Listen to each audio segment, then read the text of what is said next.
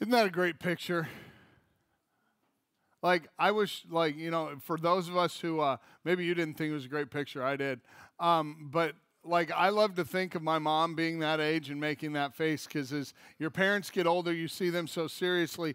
But there is a childlike wonder in each of our lives when it comes to Christmas, right? You hear the music, you get all nostalgic, and there's this character of Santa Claus, which we're going to unpack today and talk about. But there's also some realities that in this next series that'll take us through the season of Christmas. The church calls it Advent. I call it Christmas because that's what most of the world calls it. But the season that we're about to go through, we're going to talk about redeeming Christmas because it's become a cultural movement far more than it has a Christian movement. Our songs get terrible, and last Christmas I gave you my heart, and the very next day you gave it away. That's terrible Christmas theology. And Glass Tiger is a horrible band, but that's a different story. Redeeming Christmas focuses on some of the key elements of Christmas, both the season and the celebration, and we redeem it. We remind ourselves of some of the amazing roots that Christmas has in some of our traditions. And we're going to look at it and invite you to participate in a unique way. So, I want you to take a minute. You're going to think with me here, okay? Do you remember, like, what was the greatest gift? Don't shout it out, but what was the greatest gift when you were little and toys still were king of the hill? What was the greatest toy you ever got on Christmas? Like, think about it. Anybody have it? Yeah, you do. Mike's like, yeah, I do last year. Yeah. Yeah, you think about it, like, all I have to do is, like, what was your favorite Christmas present? I can still remember opening the paper and seeing the G.I. Joe, yes, I'm that old, G.I. Joe, F-14 Tomcat, Sky Striker, with the little action figure Ace, because he was an Ace pilot. I remember pulling it out and being like, and now I am Top Gun. Like, it was awesome.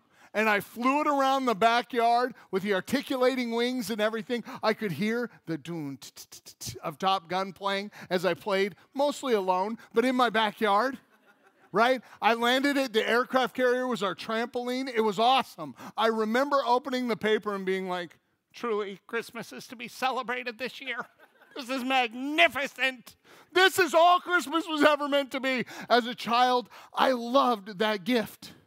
I loved it. I know you have something like that too. Probably too proud to admit that you maybe wept at a bicycle or, were super emotional over an easy bake oven where you ended up eating batter. But it was awesome, right? We have these moments where we remember the gift of Christmas that we got, and it really means a lot to us.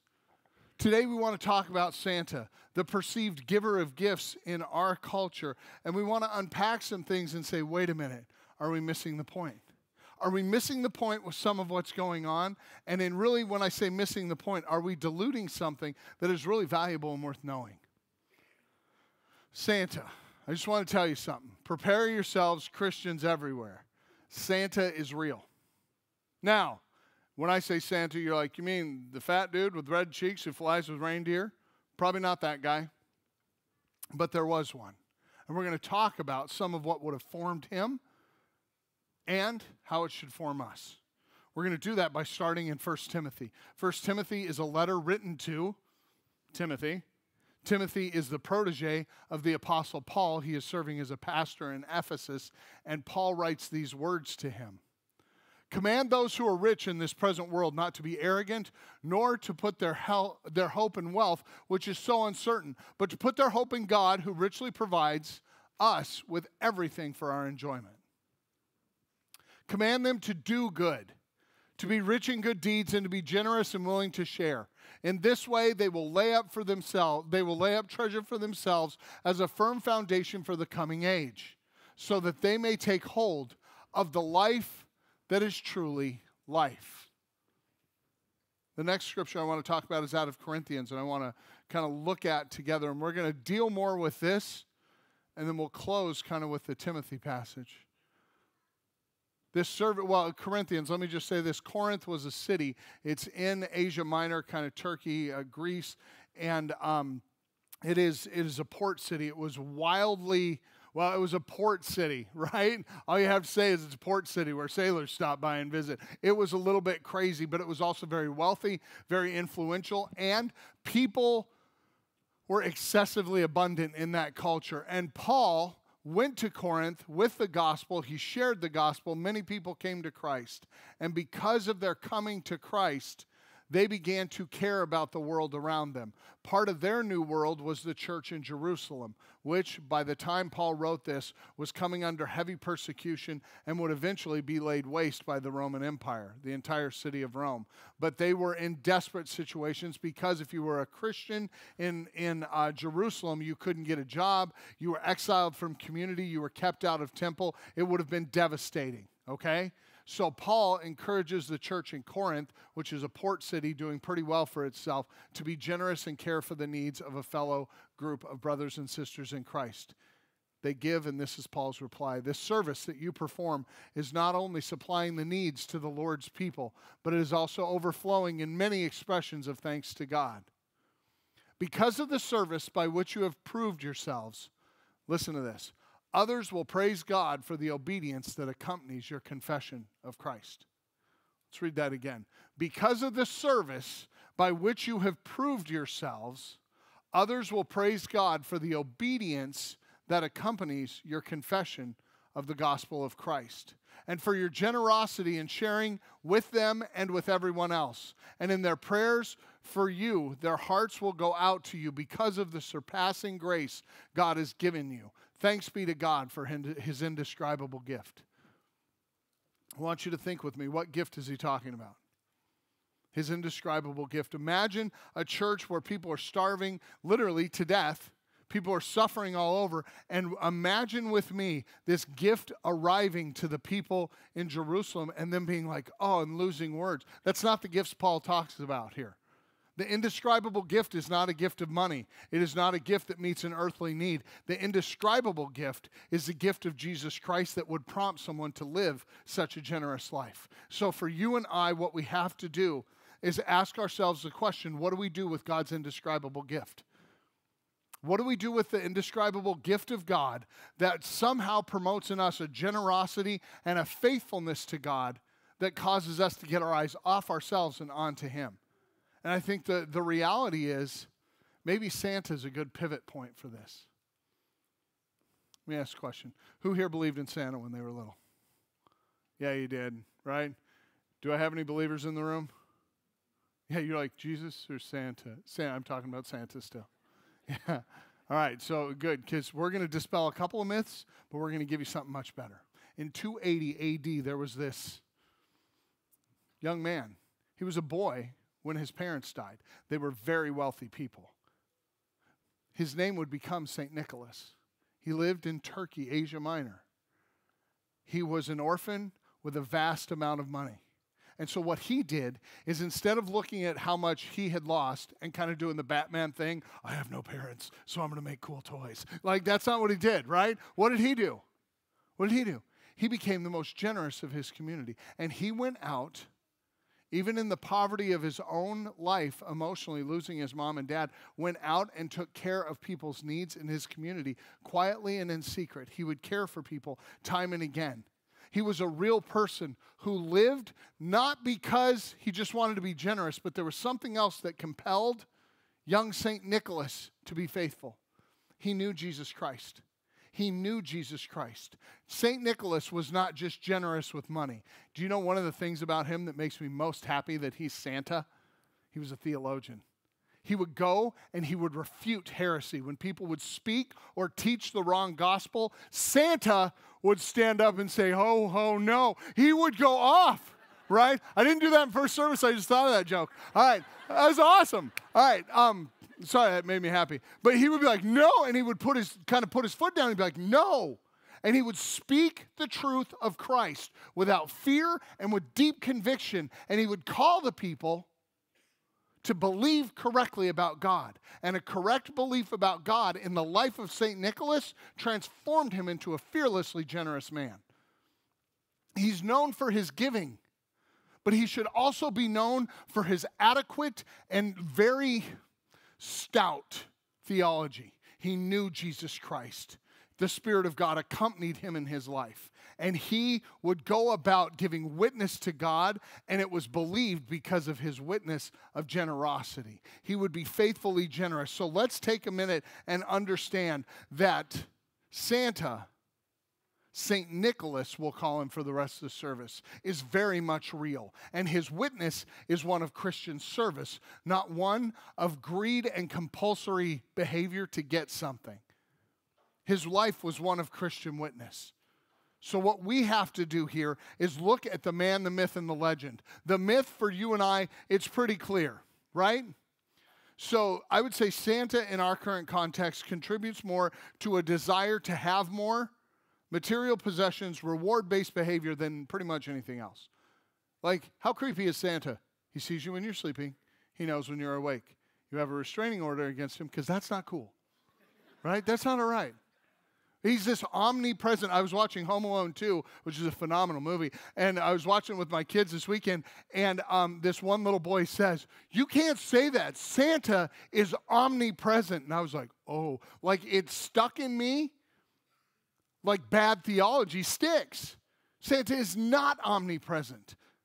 The Lord our God is, but not Santa.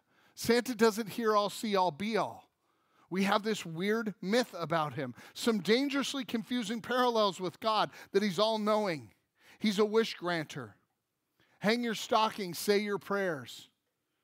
Invite him in, cookies, milk, and maybe you'll get something good.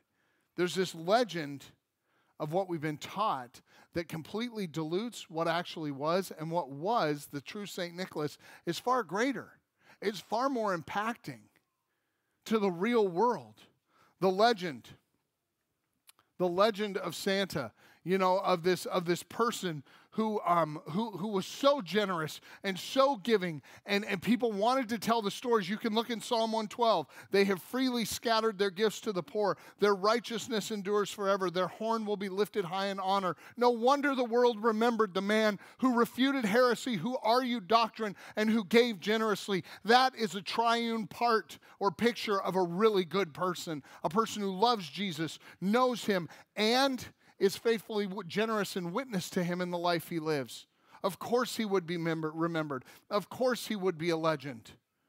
But I believe that Satan has turned the witness of St. Nicholas, a good and faithful Christian, into the very epitaph of greed over America. $670 billion will be spent on Christmas this year. When you think about what it means to consume, you have to look and say, do we believe in the right thing? Do we believe in the kind of life that St. Nicholas lived, not because he was a good person, but because he was redeemed and he believed in his redemption and the power of God in his life and through his life? A reminder for us today should come of gospel-inspired generosity that takes away the concept, maybe the myth of Santa, and puts into our lives a living embodiment of who we're called to be. Shamelessly generous. So, let's talk about the true gift of Christmas. The gift that came not wrapped well, but the gift in a manger. The thing that actually transformed St. Nicholas's life and made him a legend worth remembering. There's been many generous people throughout the years. Why St. Nicholas? Because his life accompanied the gospel. His life accompanied the gospel. Go back with me to that gift you first got when you were little. The gift that made you be like, oh, I know you have it too. I know you've had that awesome gift that you got. Well, I won't say which one of our kids, but one of the kids in our family is a shaker. You ever have one of those? They open the gift and they're like, and they start shaking, and you're like, do we need to see a doctor? Like, it's very upsetting because they shake, they make noises, and they can't control it. They get almost bound up. The reaction to an amazing gift. This may hurt a little, but why does the church have such a flat pulse when it comes to the gift in a manger? To the Son of God being sent into a world where Herod wanted to kill him, the Romans would crucify him, to a teenage mom, yet unwed, to a carpenter. What an incredible gift of trust the very almighty God in a manger. The 2 Corinthians passage just stands out to me in this when it says, the service that you perform is not only supplying the needs of the Lord's people, but overflowing in many expressions of thanks to God. I think that should be said when we consider this of our lives.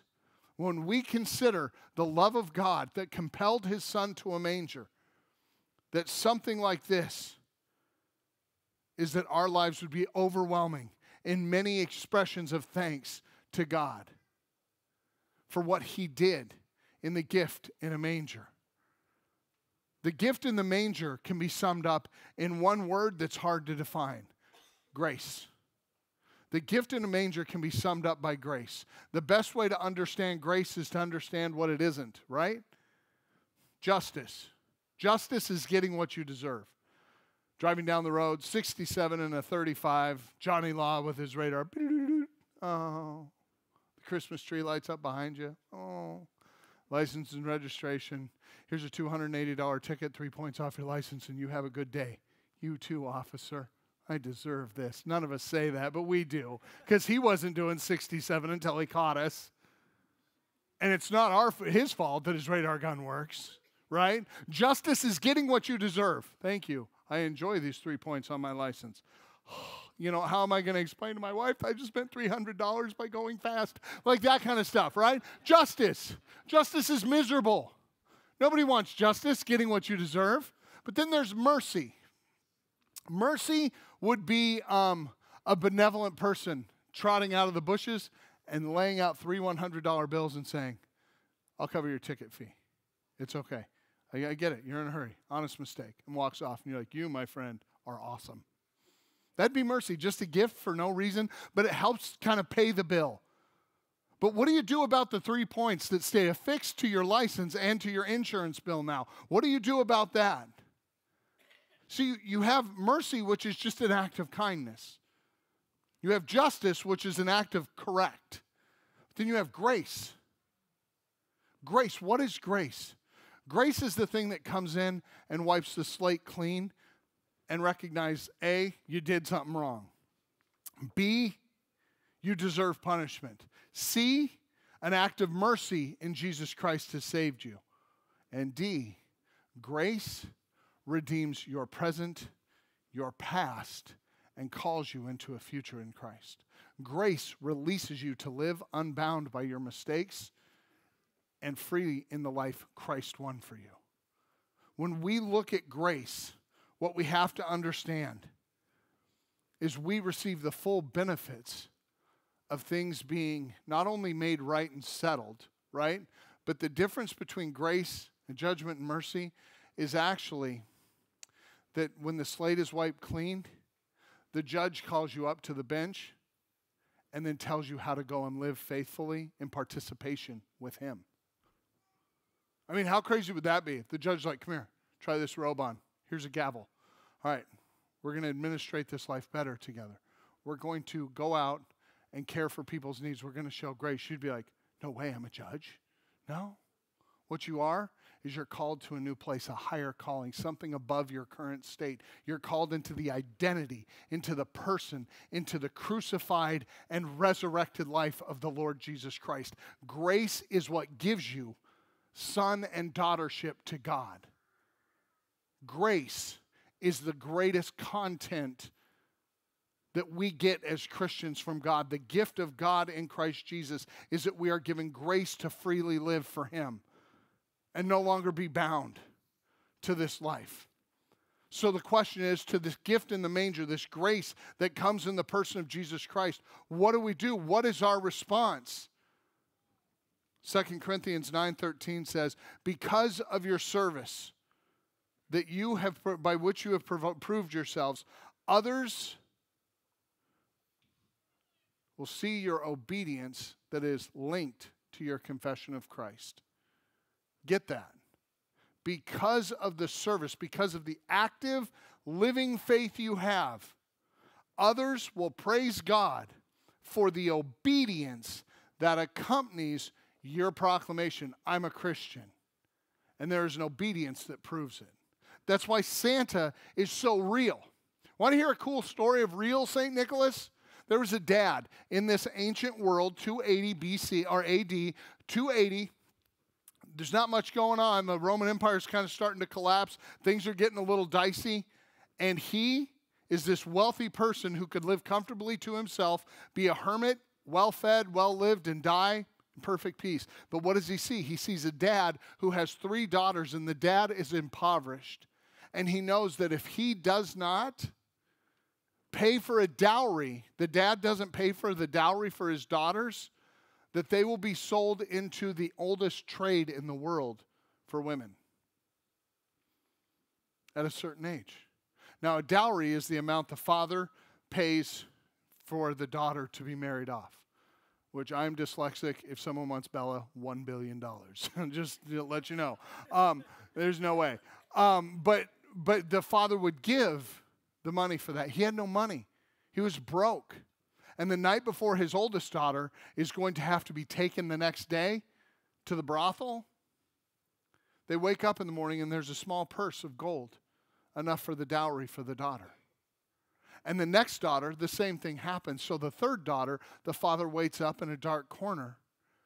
And when St. Nicholas comes and puts his money on the table, he stops him. And the only reason he did it was because he wanted something more for the girls that weren't his. He wanted to take care of them in the way that Christ had cared for him, to give them something they didn't deserve, maybe didn't even ask for, but would be eternally grateful for. That's the kind of Santa we're talking about. That's the kind of thing that says that your obedience, coupled with your confession of Christ, shines a light that generations will not soon forget. The church needs to understand that our witness to Christ is not just, I believe in Jesus Christ. Jeremy's witness, Jesus Christ is my Lord and Savior, now is required to be backed up with a faithful life as a husband, as a dad, and as a member of this church. He has confessed Jesus Christ, but now he must go and live it. And the challenge to him and to you rests the same. What do you do with the gift in the manger? Do you keep it only for yourself, or do you take it to the world? So, this Christmas, I would like to apply this in this way. First of all, let's stop cheating our children and grandchildren of the true story. Santa Claus is very much real. He may eat reindeer, but he doesn't fly with them. He doesn't have a jolly red nose and these things. He's not the Coca-Cola Santa. He's a living person whose life, by the grace of God, compelled by the Holy Spirit, gave witness to the life of Jesus in him. What if we started telling our children and grandchildren the real story of Santa, and that Santa's message was, you better know Jesus Christ so you can live for Jesus Christ? After all, Christmas was about Jesus, wasn't it? Christmas was the time when the church, on its high holy days, would remember that Jesus Christ came as a baby, not as a conquering king. And he called us to serve as he did, to be made nothing. Even if the world would judge and scorn us, we would serve as he did. The calling to us is clear. Don't let the kids just hear the stories of Santa that equal greed and confusion and a mixed theology of an omnipotent person. Let them hear the stories of what their life is supposed to be like in Christ, of how an inspired, gospel-filled Christian life should act in this season. The second thing is this: practice joyful generosity with everything, with everything. Be wildly generous. Don't close your fist off. And you're like, great, Eric wants money. Nope, it's not what we're talking about. There are people out there dying for a conversation, for someone to listen to them. There are people in desperate need of someone to just come and be a part of their life relationally. And they're in this room. And we sit here and go, no, I don't think he's talking about me. I am, very much so. I'm talking about me. I'm talking about you. We must be practicing joyful generosity with our whole being. Yes, it includes finances, your treasures, but your talents and your time. It doesn't just happen by osmosis. We have to take part in the Christian life and practice joyful generosity in everything, because our joyful generosity becomes part of how we live the gospel out. Francis of Assisi, the Catholic saint, said, "Preach the gospel at all times. When necessary, use words." We must have an obedience that accompanies our confession, and it's found in generosity. Not this miserly mine that holds for itself, but an open-handed reality that everything is God's anyways. He's just letting us play with him in his kingdom. We found where he's at work and we're joining him in it. The best example I have of this is in this video clip. Check it out.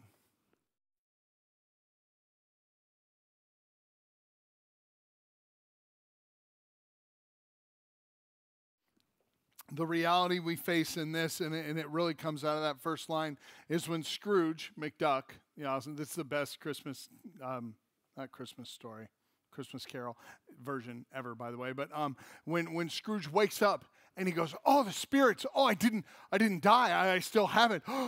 They gave me a second chance." In a way, this is a calling to a second chance, to be generous. To practice joyful generosity with all that you are. Not just fine, you can have it, but rejoice in the fact that you're called to live a joyful life of generosity. Enjoy living like Christ did, a life of fearless generosity. Fearless generosity. Jesus Christ is our example. You have to make the most of it by a joyful participation in generous living. Body, soul, mind, spirit. The whole of you is a generous gift to this world. How will you spend it? Third and final thing is keep perspective. This Christmas, keep perspective. Give the lasting gift of life of faith. May your family, your children, your coworkers, your school, your friends in school, may they all recognize that you have perspective on this. Yes, there are some things you want for Christmas, and I get it. It's a hoot. But it's not everything. Keep some perspective. Let your life become a living declaration of the gospel. Share with people the gift of Jesus Christ and do so without apology or hesitation. I would invite us as a church to have perspective on what matters because of the true gift in the manger, the one that Santa kneels before, the Lord Jesus Christ Almighty. Every tongue will confess, every knee will bow that he is Lord to the glory of God the Father.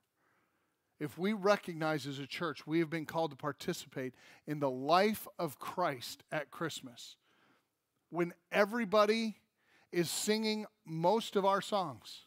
See, there's some bad Christmas carols, but there are some Christmas carols playing on secular radio that have some of the greatest theology ever in them. So my invitation to you is to not let Christmas get stolen by even misunderstanding what a great saint, St. Nicholas was. He was a fearless defender of the faith, and he was fearlessly generous with all that he had, and his legend lives on to this day. My challenge to you would be this: what will they say of us 500 years from now? Pray with me. Lord Jesus Christ, we recognize even in our culture that the calling of generosity is almost toxic in our mind. We don't know what to do with it because we are people who often, God, we want more, sometimes just for the sake of having more. So God, forgive us for that idolatry and turn us now towards the one thing that satisfies, the all-sufficient name of Jesus Christ. Lord Jesus, we know that in this life there are many tempting things that draw us away from you. But there is one thing that captivates the heart of the Christian, and that is the name spoken, heard, sung, and prayed to of Jesus. So Lord, as we pause now and quietly go into a song where we prize and hold close the gift of the name of Jesus, Emmanuel, God with us, may our hearts be softened and then challenged to live a life similar to that of St. Nicholas, one of fearless generosity. Not because we figured it all out, but because the name of Jesus was given. and has transformed everything. May your transforming power come even as we sing of that great name. Pray this all in Jesus' name. Amen. I promised we would end with that passage out of Timothy. Command those who are rich in this present world not to be arrogant, nor to put their hope in wealth, which is so uncertain, but to put their hope in God. One of the arrogances of the Western church, the United States church, let's just be honest, of our church, is that we can walk away and say, I don't think he was talking to me. I am talking to you. I am talking to me. Our selfless life speaks of Christ. Our self-centered life preaches us. We are people who are not called to the arrogance of self-confidence, but to the glorious generosity of Christ's dependence. We are dependent on him day in and day out to be exactly what he promised, our Lord and our Savior. So for you and I, the question goes out. What will they say in 500 years? I don't know. But the definition, the answer to that question starts when you leave this building. How now do you live? A life of fearless generosity that resembles that so much more of the true St. Nicholas. One who knows what they believe in Jesus and will defend it, but also one who is fearlessly generous, even to those who don't deserve it. My friends, may that be spoken of us, even as it was of him. May our lives reflect not only the ethic of St. Nicholas, but the one who called him, the Lord Jesus Christ, who, being in very nature God, did not see equality with God as something to be grasped, but he made himself into a servant. May we become such people. As you go, may the Lord bless you, and may the Lord keep you. May the Lord cause his face to shine upon you and be gracious unto you. May the Lord turn his face towards you and give you his peace. In the name of the Father, Son, and Holy Spirit, it's time to answer the question. You are dismissed. The church must leave the building.